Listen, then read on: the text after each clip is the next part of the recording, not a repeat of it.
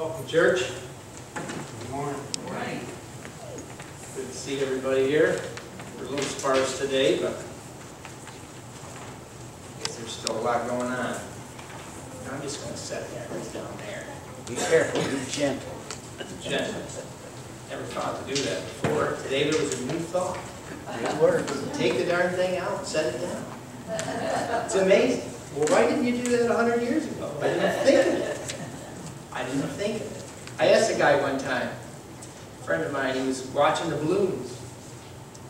And the balloon festival was going on in Smyrna.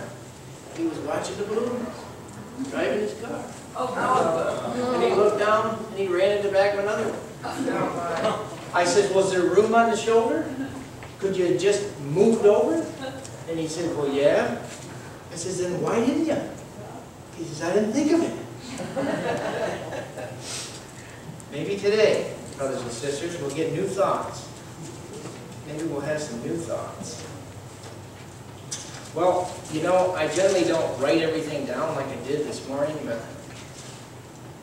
the Lord got me up very early this morning and my pen just went crazy. So, I don't know.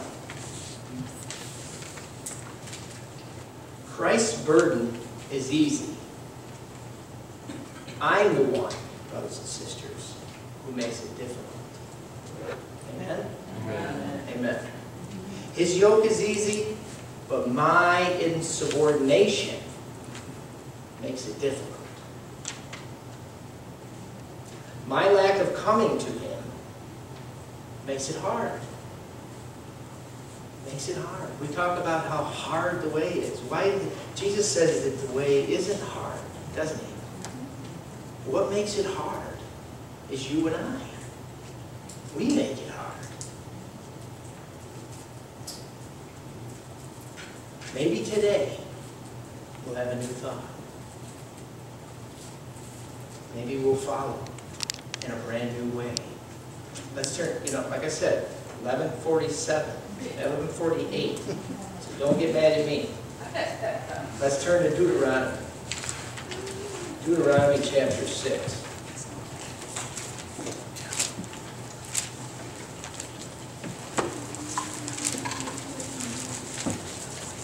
We're going to do a little reading from the Bible today. Is that okay? Sounds like that wind's going pretty good out there, doesn't it? There's probably still some broken leaves or broken limbs up in them trees up there somewhere that's waiting to fall. Now these are the commandments, the statutes and the judgments which the Lord your God commanded to teach you, that you might do them in the land whither you go to possess it. That thou mightest fear the Lord thy God, to keep all his statutes and his commandments, which I command thee, thou and thy son and thy son's son, in all the days of thy life, and that thy days may be prolonged. Do you hear a promise there? Yes. Where does that promise come from? Fifth commandment. Pardon me? Fifth commandment. The fifth commandment. It is, doesn't it? It does say that, doesn't it? Well, this might take some getting used to. And what does that commandment say? Honor your father and mother, that thy days may be long. Absolutely. A commandment with a promise, huh? Hear therefore, O Israel, and observe to do it, that it may be well with thee, and that ye may increase mightily, as the Lord God of thy fathers has promised thee, in the land that floweth with milk and honey. Hear, O Israel, the Lord our God is one Lord, and thou shalt love the Lord thy God with all thine heart, with all thy soul, and with all thy might. And these words which I command thee this day shall be in thine heart. If they're truly in our heart, right, and we're truly in love with our Master, then this should be easy, right? I mean, it shouldn't be hard. It should be easy, right? It should. Because the focus is where? On serving my Master instead of myself, right? Now, where's the focus? Terrific, wonderful me, huh? And then we wonder, we say, oh, this yoke is so hard. The yoke isn't the hard thing. It's not hard at all. Because when you hook to the yoke, what's a yoke look like? Yeah, yeah. And doesn't Jesus always carry the weight? Isn't he more willing, the Bible says, to forgive than we are to even ask? Ooh, there you go. I just about ripped my head off. I don't know if I like this mic so much. I wanted you to get it comfortable before we started. Well, it was on my belt.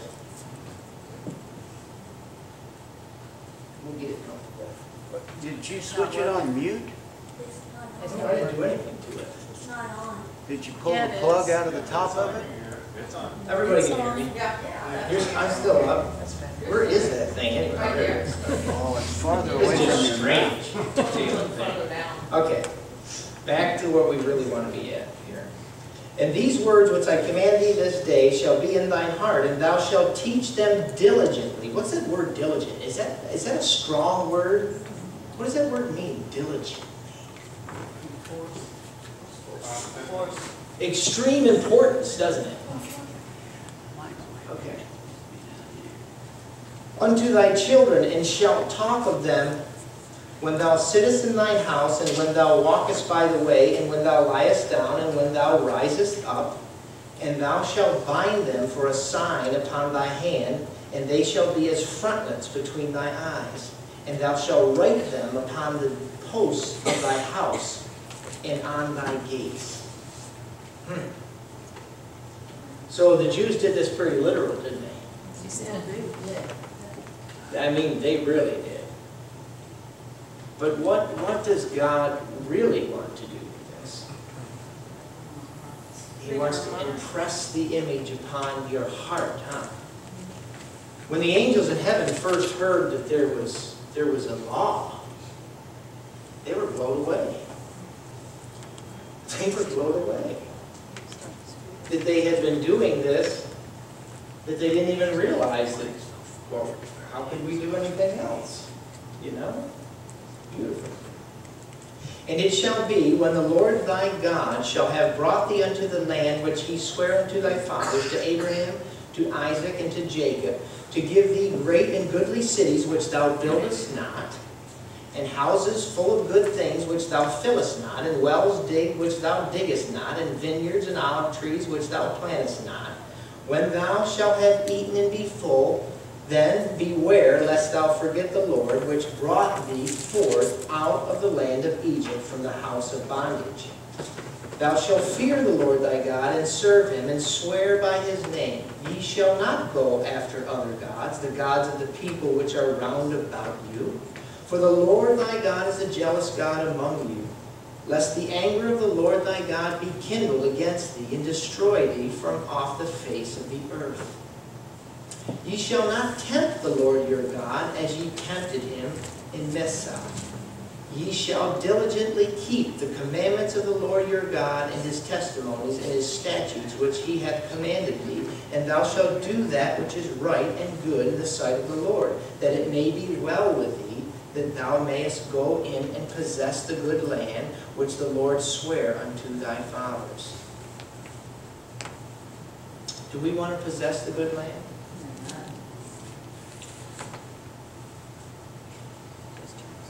Okay. To cast out all thine enemies from before thee, as the Lord hath spoken, and when thy sons ask thee in time to come, saying, What mean the testimonies and the statutes and the judgments which the Lord our God hath commanded you? Then thou shalt say to thy sons, We were Pharaoh's bondmen in Egypt, and the Lord brought us out of Egypt with a mighty hand. And the Lord showed signs and wonders, great and sore, upon Egypt and upon Pharaoh, and upon all his household before our eyes.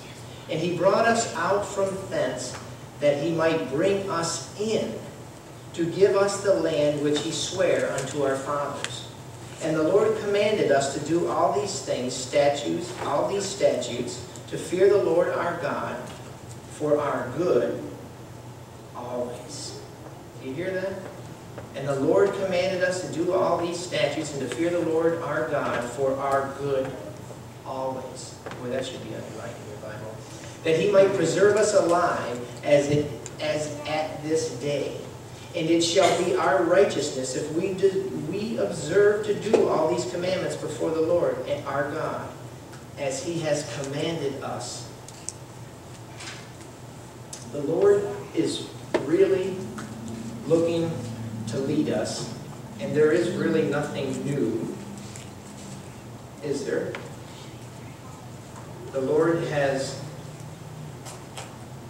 tried to continually lead us in the same paths as he always has, and we choose to walk aimlessly. I'm trying to find something I'm talking to you here. Aimlessly in the desert. Why is it that we like the desert so much? Because we like to go our own way? I'm looking up, if anybody wants to follow me, 5 Testimony, chapter 69. An impressive dream. When he speaks about Abraham, Isaac, and Jacob, what is he speaking about? Whenever he talks about those three, what is he speaking about? Tell us, Jim. He's speaking about the covenant. That's what he's speaking about. Every time he says that throughout the Bible. And we are going there today. We'll be getting there. I'm in 5 Testimonies, chapter 69, 572.2. I have been writing upon the first volume of Great Controversy, and it makes me feel very solemn as I review these important subjects: creation and the events from the fall of Satan to the fall of Adam. The Lord seems very near me as I write, and I am deeply moved as I contemplate this controversy from the beginning to the present time. The workings of the power of darkness are laid clearly before my mind. Most trying times are before us, and Satan, clad in angel robes, will come to souls with his temptations as he came to Christ in the wilderness. He will quote Scripture, and unless our life is hid with Christ in God, he will surely bind our souls in unbelief. Time is very short, and all that is to be done must be done quickly. The angels are holding the 4 winds, and Satan is taking advantage of everyone who is not fully established in the truth. Every soul is to be tested, every defect in the character, unless it is overcome by the help of God's Spirit, will become a sure means of destruction. I feel as never before the necessity for our people to be energized by the Spirit of the truth, for Satan's devices will ensnare every soul who has not made God his strength. The Lord has much work to do, and if we do what he has appointed for us to do, he will work with our efforts. Amen? God's way is constant, and he never changes. Why is that? Because he's God. Because he's perfect, right? Perfection doesn't need change, does it? You know, God is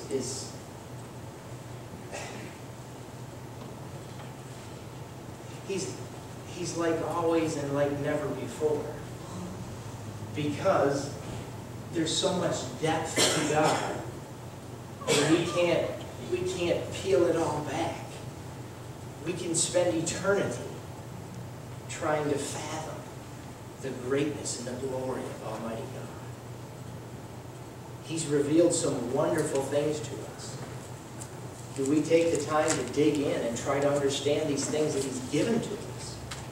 You know, the problem with most Christians is they got all this, you know, this knowledge with no depth. No depth. That's where the intimacy is in the depth, knowing what you know. Amen? Amen. Let's turn to Hebrews. Hebrews.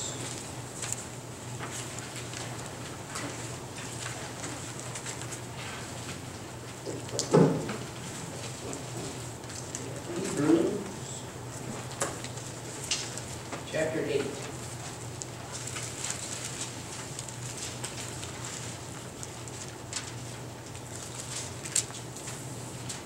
chapter 8 and verse 10.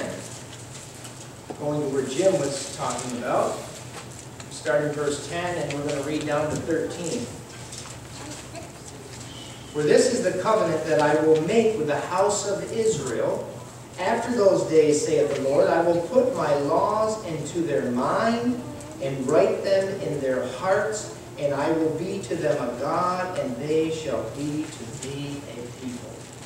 And they shall not teach every man his neighbor and every man his brother, saying, Know the Lord, for all shall know me, from the least to the greatest. For I will be merciful to their unrighteousness, and their sins and their iniquity will I remember no more.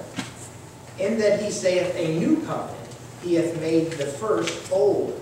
Now that which decayeth and waxeth away, waxeth old, is ready to vanish away. I don't even think that needs explanation.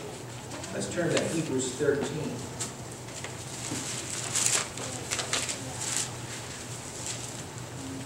Hebrews 13 and verse 20. Now the God of peace that brought again from the dead our Lord Jesus, the great shepherd of the sheep, through the blood of the everlasting covenant, make you perfect in every good work, to do his will, working in you that which is well-pleasing in his sight, through Jesus Christ, to whom be glory forever and ever. Amen. What does those couple of verses sound? Does that sound like victory to you? It sure sounds like victory to me. Many of our leaders stand at the gate. They stand at the gate. Let me tell you something here. Hebrews chapter 13, what does it say in verse 12 there? Hebrews 13, verse 12. Wherefore Jesus also, that he might sanctify the people with his own blood, did what? Suffered without the gate. Okay. Many of our leaders stand at the gate and claim that we can't walk without sin. We can't walk without sin. That's what they claim. Doesn't Jesus promise that there will be a people? Yes. Doesn't he say that there will be a people? Amen. So why are we listening to the enemy, even if he comes from among us? Do you think the enemy is going to come from outside, brothers and sisters? Hello? It's pretty simple to see. If you're going to destroy something, it's far better to destroy it from within. And I don't even want to get started on this country, because I refuse to go political. My tongue gets real fat. I start getting a little shaky, and I get more good. I'm not going there. As Satan's agents, they have bought him more time. But God's word shall not fail, but will prevail. Shall we wander, can't even read my own writing. Shall we wander in the desert any longer? It has been 172 years since God has opened the second apartment of the sanctuary. Amen. Will we continue to walk aimlessly in the desert, following cunningly devised fables because of our lack of faith? While standing on the borders of Canaan, we must stay in the lines of God's leading. The old paths today seem new because they aren't being taught. They've lost their way. Do you realize that colleges like Harvard and Yale, do you know where their inception was? Do you understand who they began as? The Bible was the most important book. Where have them colleges gone to today? Yeah, Stetson University too. Stetson, yeah. Not far away. Our own colleges. I'm not even going to go there. Our theologians have become bored because they left the paths of Christ's righteousness for worldly presupposition, i.e. rabbi such and such, elder such and such, and not the straight testimony of God's word, which is Jesus, our Lord and righteousness. Jeremiah 23:6. People tell us that the old ways are too rigid. They're too rigid. We must think outside the box. Isn't that what we hear? Oh, you're going to think outside the box. But we, the people of God, should say, whoa, wait a minute, brother. Doesn't God keep his way in a box?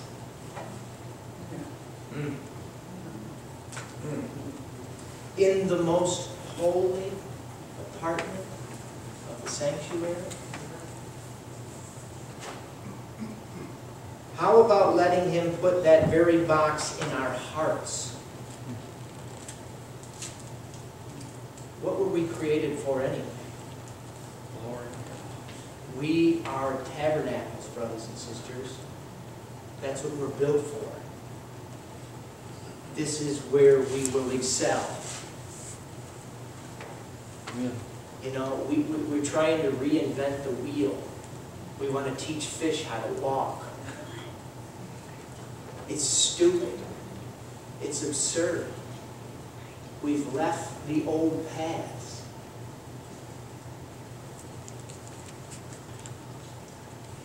Not as a tattoo does he want to put this box in our hearts, or a piece of jewelry. Ha ha ha, there's a play on words. But as the very fiber of who and what we are. Can I get an amen? Amen. Way too silent. Way too silent. It is heavy stuff. It's too heavy for this guy, but it's stuff that needs to be said.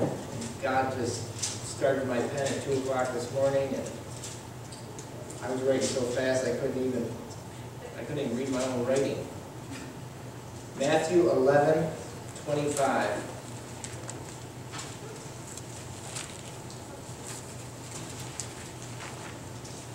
Matthew 11:25. You're all there, just say amen. Even so, Father, for so it seemed good in thy sight, all... Where am I? Yeah, I started at 26. I knew I was missing something. Sorry. At that time, Jesus answered and said, I thank thee, O Father, Lord of heaven and earth, because thou hast hid these things from the wise and the prudent, and hath revealed them unto babes. Is there anything new under the sun, brothers and sisters? Is there anything different going on today? Hello? This isn't rocket science. Even so, Father, for it seemed good in thy sight, all things are delivered unto me of my Father, and no man knoweth the Son but the Father. Neither knoweth any man the Father, save the Son. And he to whom the Son will reveal him. Come unto me, all ye that labor and are heavy laden, and I will give you rest. Take my yoke upon you, and learn of me, for I am meek and lowly in heart, and ye shall find rest unto your souls. For my yoke is easy, and my burden is light. Every word that cometh from the Lord Jesus Christ is nothing but truth. He cannot lie. He has never lied, because everything he says becomes exactly what he said, even if it hasn't been. He speak it into existence by speaking. Do you understand what kind of power we're talking about here? The Bible says that all things consist, they hold together by the power, by the word of his power. That's what the Bible says, by the word of his power. Scientists have taken molecules and put them in such a microscope that's so powerful. You can't believe the things that it reveals. The things that hold you together are like little crosses. They're like little crosses. It's amazing. Right down to the molecular structure. God cannot be explained away. He is real, and He is here today, and He is on fire. His love is so hot that His people have to be fireproof to be with Him. Do you understand that? Amen. This isn't a passive relationship. This is real heat. This is intimacy. A love and a fire that you can't handle without God burning in your heart.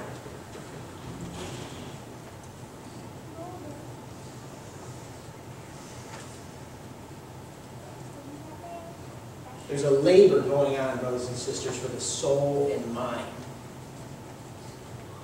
There's an enemy that never gives up. I don't know if any of you have this struggle, but I have a terrible struggle every single day to give my will to the Lord. I fight a horrible battle. And this week has been horrible. Horrible this week. I knew God was going to do something this week because it's just been so bad. I mean, I got squirrels falling out of trees trying to take me out. You know what I'm saying? It's been crazy stuff happening this week. I can't even get into some of the detail because I'd be too embarrassed to admit that I barked at my wife, hollered at my daughter. You know? I'm ashamed of myself. I really am. It's a struggle. It's a struggle to give your will to God. Do you have this struggle? Am I alone? No.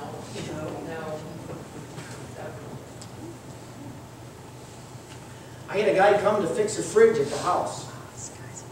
And he was going to just leave. Because Sears screwed the paperwork up. And we have two refrigerators under warranty, but they had both fridges under the same number. So this guy was just going to leave. I'm like, what? You can't just leave. What are you going to do? And he says, well, you have to pay cash. I said, well, I'll pay cash then.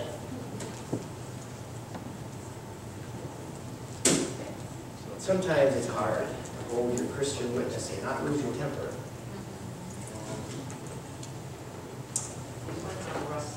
Oh, I got a lot of them. My response is hard. Not his yoke. Not his yoke.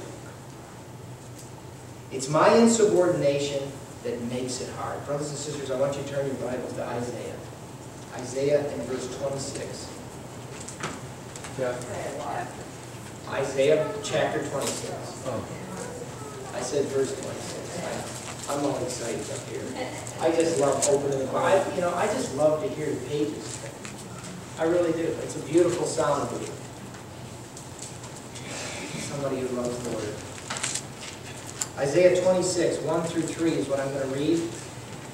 If you're all there, I'll go. Amen? Amen. In that day shall this song be sung in the land of Judah. We have a strong city. Salvation will God appoint for walls and bulwarks. Open ye the gates, that the righteous nation which keepeth the truth may enter in. Thou wilt keep him in perfect peace, whose mind is stayed on thee, because he trusteth in thee. Ooh, ooh. Do you hear that? In that day shall this song be sung. In the land of Judah. We have a strong city. Salvation will God appoint for walls and bulwarks. Walls and bulwarks. Have we forgotten why we put up walls? Do walls protect things? Everybody today wants to tear every wall down, tear every fence down, and they don't even stop for a moment and think, why did we put it there in the first place? Ooh. Ooh, interesting. If there wasn't walls in the sanctuary, could there be a sanctuary?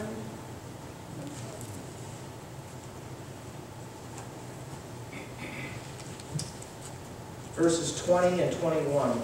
Jump down there. Come, my people, enter thou into thy chambers, and shut thy doors about thee. Hide thyself, as it were, for a little moment, until the indignation be overpast.